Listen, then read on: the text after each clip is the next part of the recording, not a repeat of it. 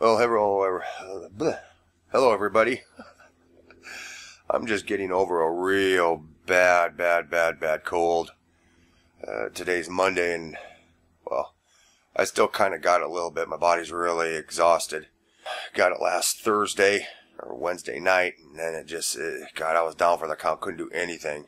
But been hearing some weirdness about down there in California. You guys are having water problems? I heard they're instigating fines if you use too much water. Wow!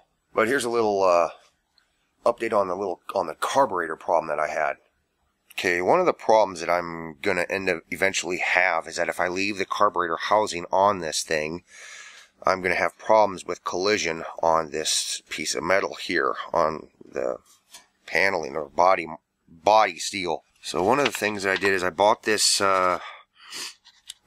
extension for the carburetor from this company off of eBay, and I'll leave a link to it down in the description. One of the things I'm kind of wondering about is that it's a real simple generic thing, but we know, you see these little notches right here? Well, this doesn't have that. And I'm thinking that this air port right here probably is, I probably don't have to really do anything with that one. But the other one here, I think I might need to pull this thing off and notch that out with like my file or something. But I'm also wondering about this third one that's up in here, which is what this one here is for. And I'm wondering, should I somehow notch that out so that way there's no air restriction going off to that one? Is that all that important? So that's what this whole video is about, just asking you guys about that, because I know some of you guys are a lot more into these engines and these carburetors and stuff. Another idea is what I'm thinking about doing is putting on some type of hose on here that'll come off, and I'll have to cut a hole out here and then figure out some filter. But I was also looking at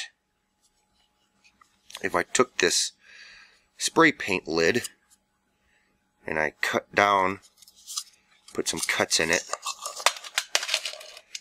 going down, then I put in this sticky tape, two-sided sticky tape, and it does fit on there, but then I'll drill a whole bunch of holes here and then stick in some type of chunk of foam in there, real porous foam, so it doesn't restrict the air at all.